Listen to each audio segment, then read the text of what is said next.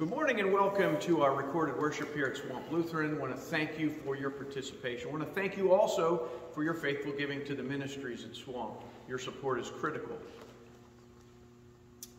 Tonight is the night of music, 7 p.m. Sunday evening, right here in Swamp. Hope you can come and join us. Donations of cookies are appreciated for our post-music reception in our social hall. I want you to take note of the upcoming events in our bulletin that you have. For instance, we have the sharing tree in the lobby is up to accept your donations of hats, mittens, socks, and underwear.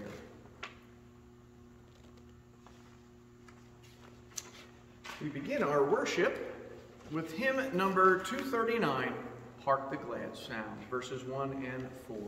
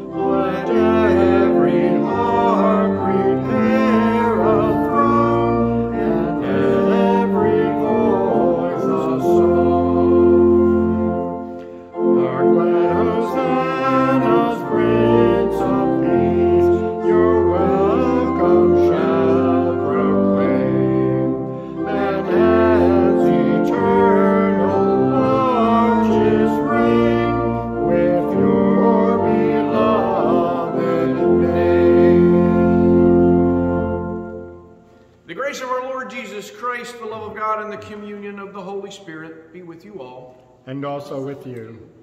Let us pray. Stir up the wills of your people, Lord God, and open our hearts to the preaching of John, that rejoicing in your salvation, we may bring forth the fruits of repentance. Through Jesus Christ, our Savior and Lord, who lives and reigns with you and the Holy Spirit, one God, now and forever. Amen.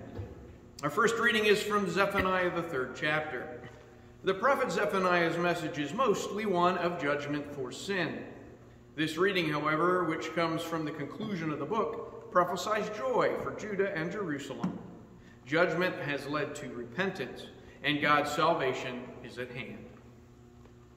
The prophet speaks, "Sing aloud, O daughter Zion. Shout, O Israel. Rejoice and exult with all your heart, O daughter of Jerusalem. The Lord has taken away the judgments against you, has turned away your enemies. The King of Israel, the Lord, is in your midst. You shall fear disaster no more.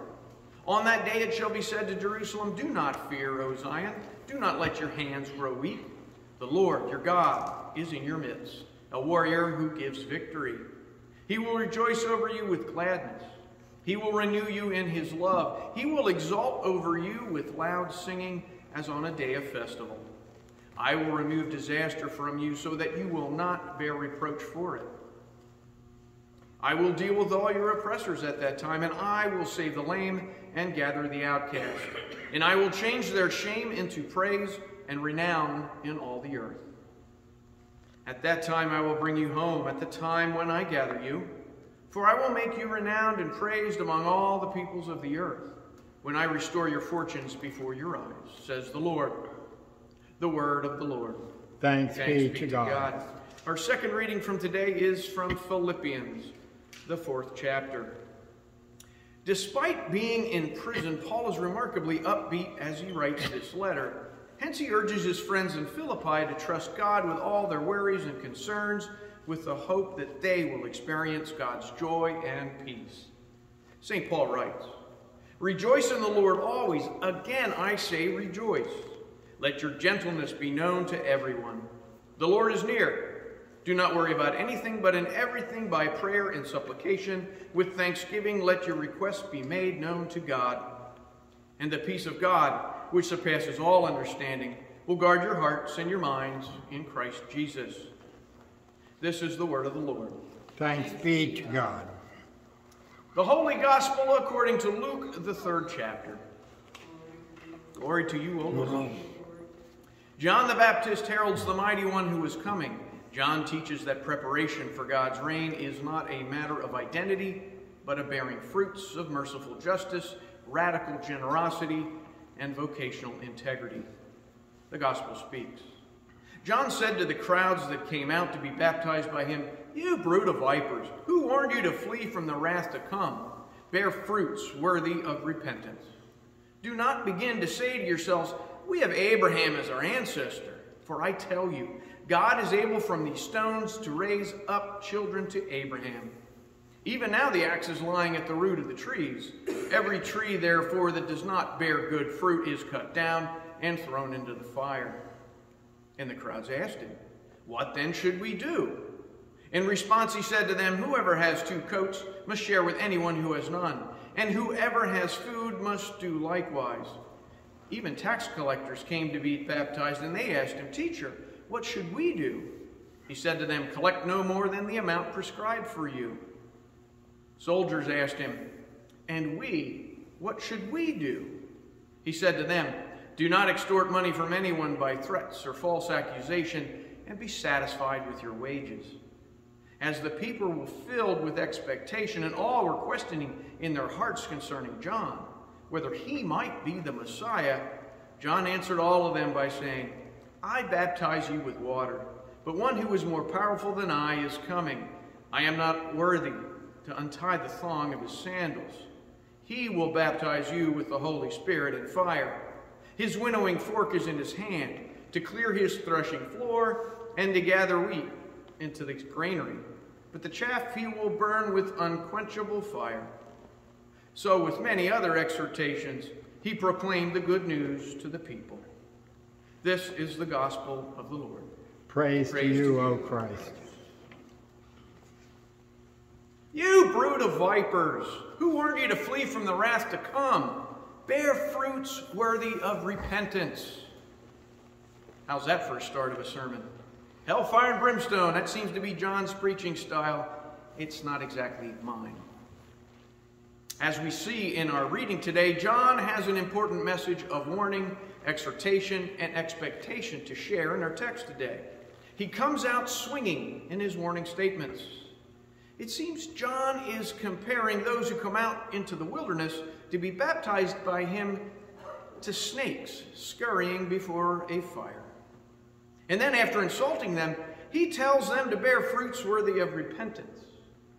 Now remember last week when John was proclaiming a baptism of repentance? I shared that repentance was a change of heart and mind. It's a transformation that leaves clues in the way that we live our lives. Well, today, John describes the ways that a transformed person might change their behavior. To bear fruits worthy of repentance, as he puts it. And the first thing he tells them is not to rest on religious pedigree.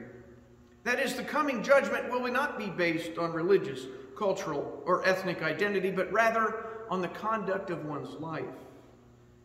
For that is the window to the soul. John is suggesting that being God's chosen people is not an insurance policy, but rather a call to action. And he drives the point home by describing an unproductive fruit tree being cut down and thrown into the fire. John is painting a rather stark scene of divine judgment. And so now, having heard John's rather harsh sermon, well, one might expect them to leave dejected and defeated, but they don't. Instead, they ask rather earnestly, "What then should we do?" Now, this is not a question one asks when things are going well, is it? No, it's the question we ask when we've come to the ends of ourselves, where all our wisdom has failed, our defenses are down, and when we have been defeated by the hardships and disappointments in our lives. It's the sort of question we ask when we're disillusioned, we're weary, we're broken, we're desperate. And John's listeners must have fit this description. After all, they trudged out to the wilderness to get yelled at by John. They were desperate, and they came searching for change, for hope. It was their Advent moment, their time of waiting and preparation for the coming of the Lord that John is proclaiming at the end of today's text. Still, it's curious. I mean, here is this wild beast of a man, dressed in camel hair and fueled by locusts, He's yelling at them. He's calling them names. It's a litany of hard words. So it's a leap of faith to ask the question, what then should we do? I mean, just how will this John, who lives an ascetic life of denial and sacrifice, answer? What kind of radical prescription will he offer? Abandon your homes, family, and jobs? Maybe live in the desert apart from the wickedness of the world. Or start a commune, live a celibate life. Maybe even start a revolution. But as we see, John's answer is far more radical. So radical that we might miss it. John's unexpected and radical answer is, you should go home. That's right. Go home to your lives, your families, your vocations, your friends, your colleagues. Stop fleeing. Stop insisting that God is far away from your daily life. Embrace the nitty-gritty of your existence instead of waiting for a holy someday in some faraway place. God is with you now and is calling you to do his will. His message is simple but radical. Share, be fair, don't bully. Each prescription hits the questioner right where they live. It's the medicine they needed to hear based upon their own context. To the impoverished crowd, John answers that those with 2 coats share one with those who have no coat, and to share your food with somebody who is hungry. In short, he is telling the crowd that they have gifts to give. So stop hoarding, stop procrastinating, stop making excuses. To the tax collectors, he tells them to stop their excessive skimming of the poor people, already burdened under heavy Roman taxation. And to the soldiers, well, he tells them not to use their power to extort money from anyone. You see, John's message is one of social responsibility. He points out the injustices and the inequities of society that his listeners participate in. And they are the bases of the desired behaviors of his listeners, each based on their respective context. John speaks directly to temptations inherent to each group, particularly that of grasping after more at the expense of others, which of course is a temptation that is familiar enough for us today. This radical notion of resistance to the ways of the world is what John is proposing. So in this time of Advent, as we look forward to the coming of the Messiah, are we reflecting on what we need to do to prepare? What then should we do? Is this a question you've asked recently or ever? Maybe, just maybe we are complacent, smug in our sense of chosenness as Christians, that we are offended that repentance has any place in this Christmas story. Maybe you don't feel the need to ask, what then should we do? Or maybe you're scared to ask the question, scared of what might be expected of you. But you shouldn't be. John doesn't expect you to enter a monastery or start a commune in the wilderness or anything that sacrificial. John calls his listeners and us to serve right where we are, amid, not apart from, the trouble and challenges of our lives. To do some good because of, and not in spite of, our compromised positions. You see, John reveals to us that we find the holy in the mundane, in our work life, our social life, in our everyday, ordinary lives. And so faithful living, well, it need not be heroic. No pilgrimage, no mission trips to faraway lands, no monastic living or renunciation is necessary. There are simple and ample opportunities to do God's will, to be God's people all around us. And they are shaped by the roles in which we find ourselves and the needs of the neighbor with which we are confronted. Share out of an attitude of abundance. Be fair, even when you can get more. And don't bully. Avoid the temptation to misuse your power. And resist participating in systems or practices that harm or hold back others. You know, we have work to do for sure.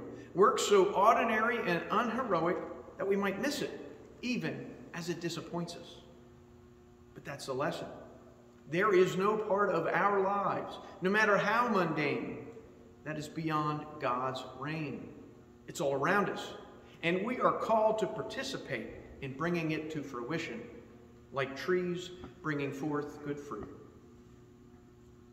Now, John concludes his sermon with a harrowing description of the coming Messiah, who will baptize with the Holy Spirit and fire, winnowing fork in his hand to separate the wheat from the chaff, storing the wheat and burning the chaff. Now, on the surface, it's a troubling scene of judgment, sorting, and burning. But if we dig a little deeper, we might see this as Jesus judging us in perceptive love. One who sees in us a rich harvest still hidden in chaff, separating all that's destructive from all that is beautiful, good, and worthy. So embrace Jesus' winnowing fork that recognizes your life for the golden field that it is, ripe for sacred fire. A fire that just might hurt, but the one who wields the flame, well, he is trustworthy.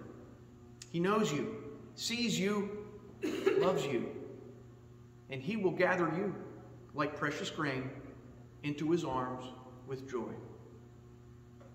And that, my friends, is the good news in Christ Jesus for us today. And so now may the peace that surpasses all our understanding keep our hearts and our minds in Christ Jesus. And let all God's people say, Amen. Amen.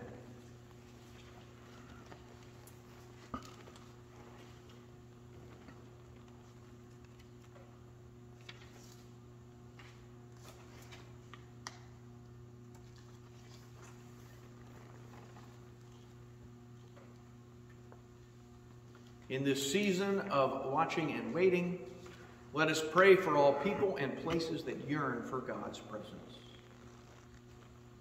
Holy God, renew your church and raise up leaders who announce your good news. Grant peace to congregations and seminarians in the midst of transition. Guide the work of candidacy and call committees. Lord, in your mercy, hear our prayer. Creating God, your Spirit brought forth the earth and all that is in it. Breathe life into us that we are inspired to live in harmony with one another and the planet. Lord, in your mercy, hear our prayer.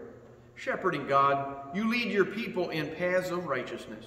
Raise up prophets in our own day who warn against captivity to greed and point us to the freedom found in generosity. Lord, in your mercy, hear our prayer. Nurturing God, you come near in times of worry and need. Cradle us in your arms, that we trust you and are not afraid.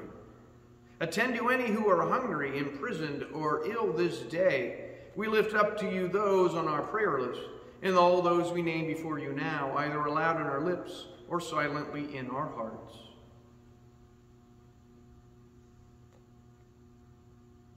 Lord, in your mercy, hear our prayer. Rejoicing God, you exalt over us in singing.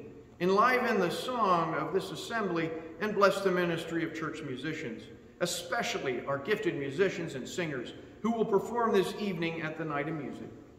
With instruments and dance, join our voices to the song of all creation. Lord, in your mercy, hear our prayer. Guiding God, pilot this congregation today as it conducts its business meeting. Help it to embrace the mission you have for it to be your church in this place at this time. Lord, in your mercy, hear our prayer. We give you thanks for your servants who showed us your goodness and grace. By the power of the Holy Spirit, keep us steadfast in faith until we make our home with you. Lord, in your mercy, hear our prayer. God of new life, you come among us in the places we least expect. Receive these prayers and those of our hearts. In the name of Jesus. Amen. Amen. Gathered into one by the Holy Spirit, let us pray the prayer that Jesus taught us. Our Father in heaven, hallowed be your name. Your kingdom come, your will be done, on earth as in heaven. Give us today our daily bread. Forgive us our sins, as we forgive those who sin against us. Save us from the time of trial, and deliver us from evil. For the kingdom, the power, and the glory are yours, now and forever. Amen. And now receive God's blessing. The God of hope, fill us with joy and peace in believing, so that we may abound in hope by the power of the Holy Spirit, through Christ Jesus, for whom we wait. Amen. Amen. And now we will conclude by singing hymn number 248, People Look East.